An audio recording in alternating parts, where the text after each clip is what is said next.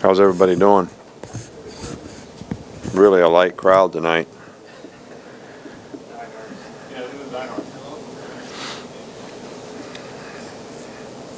You should have got this canceled so you could go enjoy the holiday. I mean, really. Well, you know, we really looking forward to, you know, a great atmosphere in Bryant-Denny Stadium. You know, this is a great rivalry game. We've talked about that. I think that execution still becomes #1 goal.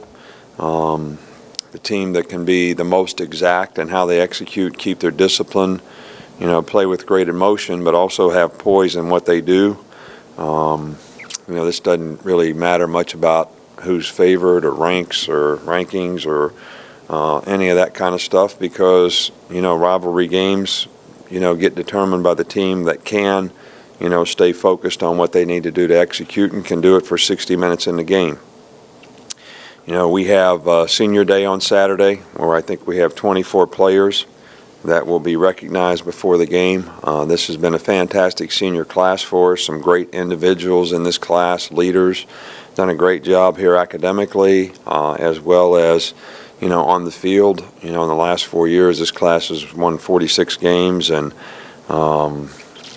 they won at least 10 games in every one of their seasons and extended, you know, the streak of how many 10-win seasons that we've had. But, you know, more important than that, I think they're great people. They do a really, really good job of representing the university, the program, their families, and they've done a great job in their leadership in terms of how they've affected other people in the program here, as well as, you know, caring for others, setting a good example. I'm really proud of this group, and I think one of the reasons that we have really good chemistry on our team this year is because of the senior class and the quality of people that we have in this class. I'd also like to wish everybody a happy Thanksgiving. You know, I think a lot of us, you know, run around in this world thinking about what we don't have, but I think this is a really, really good time for everybody to just take a minute to give thanks for what we do have, because most of us have quite a bit to be thankful for. And I hope that everybody has a very happy Thanksgiving and can spend time with their family, and we'll give thanks for all the wonderful things we've been blessed with. You know, Auburn's defense forces a lot of turnovers. What do you see from them on that side of the ball? Well, they're very aggressive. You know, up front, they create a lot of negative plays. You know, they've got a ball-hawking secondary that has made a lot of plays. You know, they're not afraid to pressure and, you know, give you problems with their pressure. You know, getting 8-man fronts if they need to. They got really two really good inside players that create a lot of problems inside for you. So this is a very good defensive team, you know, in my opinion. I think in games like this, turnovers are really, really critical in terms of how you take care of the ball and how you can, you know, manage to manufacture some turnovers. I think they're huge and critical in a game like this. First, you said Monday there were Vogler and Stewart would be questionable for Saturday. And they're still questionable. They haven't been able to practice, you know, to this point. So they're very questionable. Also, I just want to ask about Blake Sims. Just his demeanor seems very calm, very relaxed. What's he like away from the field, and how does that play into how he plays? You know, I think that, you know, Blake is very, very well liked, you know, by his teammates. He's got a great personality. I've never heard Blake say a bad word about anybody. Always willing to help and serve somebody else with what he does. And I think he's got a lot of confidence right now, and I think his teammates have a lot of confidence in him.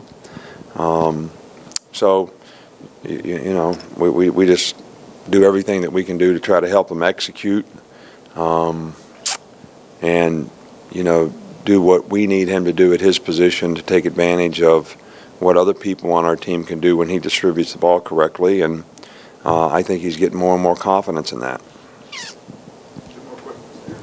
What are the challenges in facing two big physical wide receivers like Duke and Sammy, and who make explosive plays down the field? Right. Well, you know, I think that's one of the things that is a real challenge for any team that plays, you know, these types of receivers. You know, Mississippi State had a couple of guys like that were very challenging, and you know, these two guys are as good as anybody probably in the country in terms of size, vertical guys that can make great catches, have great catch radius, really good hands, and can separate, you know, from you, and are very physical. So, you know, it's going to be a challenge for our guys. They got to use great technique and really good eye control in terms of what they're doing, and but it's got to be a team thing. You know, these guys make a lot of plays because the quarterback extends plays and does a really good job of getting the ball to them. So, you know, how you affect the quarterback up front and how you cover people, how you disguise things. You know, I think all these things contribute to trying to slow these guys down a little bit in terms of their big vertical receivers. We've seen Tyron Jones get seemingly a little increased role these last couple of games. What's his development been like, and do you think he could continue that down the stretch here? Well, you know, we've always thought Tyron has really good ability. You know, sometimes it just takes guys a little time to mature, you know, in terms of learning how to do things the way you need to do them so that you can be a successful player on the field. You know, I talked about being exact.